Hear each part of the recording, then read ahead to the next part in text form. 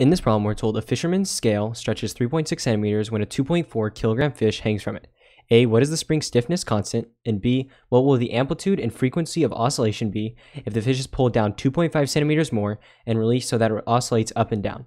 So let's go ahead and solve this problem first by drawing what's going on. So we have this fish that's hanging, right? And so it's going to be hanging 3.6 centimeters, right, from something. And it's going to have, or its mass is going to be 2.4 kg. So I'm just going to draw a box. Just know that this represents the fish. So its mass is going to be 2.4 kg.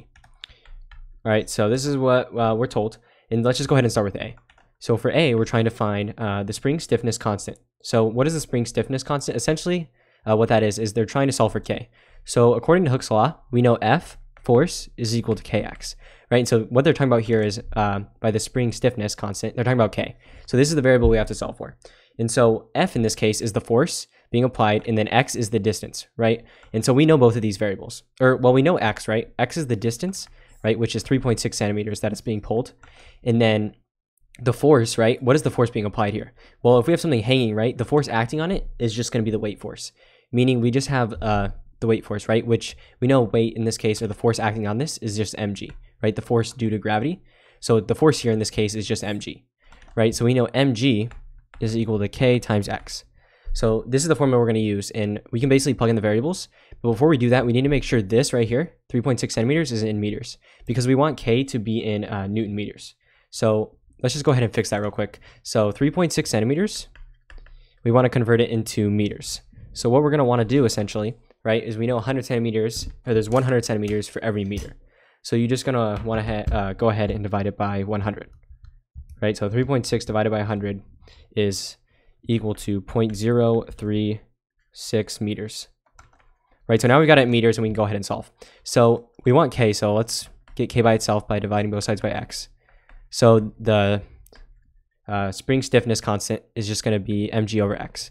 And so we know the mass is just 2.4 kg, right? So 2.4 kg.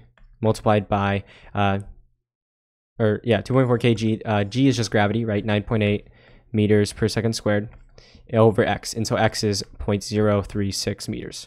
So you just want to go ahead and plug this in your calculator, 2.4 times 9.8.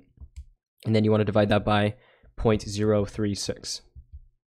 So you're going to get K equals 653.33, right? So this right here is going to be the spring stiffness constant, and so you can just round. I'm going to round to 650.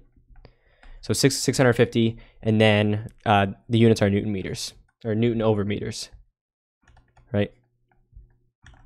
So this right here is your answer to A, right? You can round however you want. Just make sure you do what your teacher wants you to do.